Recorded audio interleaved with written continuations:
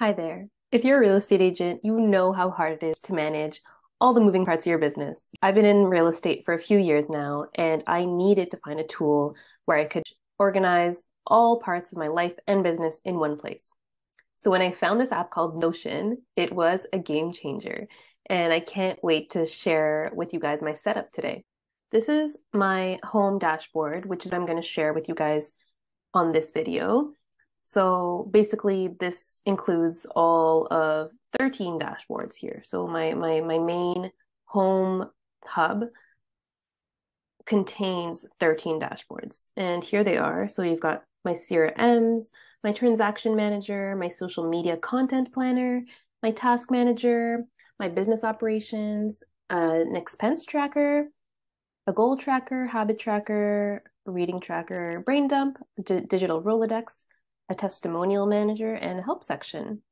And then on my homepage, also, I have a little calendar. I have today's follow-ups, so all the people that I need to get in touch with today, my tasks for the day, anything that's due in the next 7 days, my daily habits to make sure that I have everything checked during the day, and my active listings.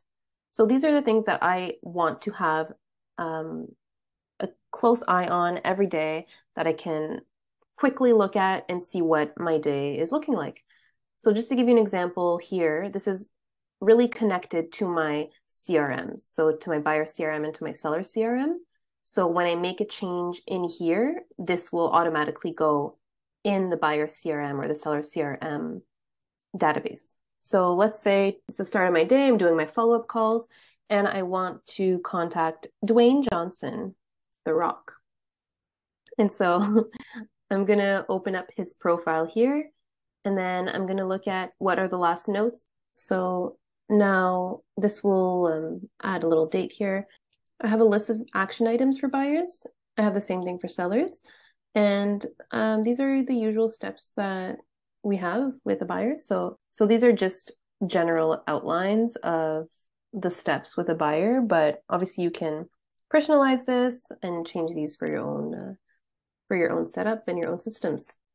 So there we go. And then next follow-up will be, these are the wrong dates, but let's say today's the 24th. So I want to follow up with him in 1 week. So next follow-up will be December 1st.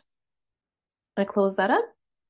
So he has disappeared from today's follow-ups and he will reappear again next Friday, next December 1st, when I need to follow up with him again.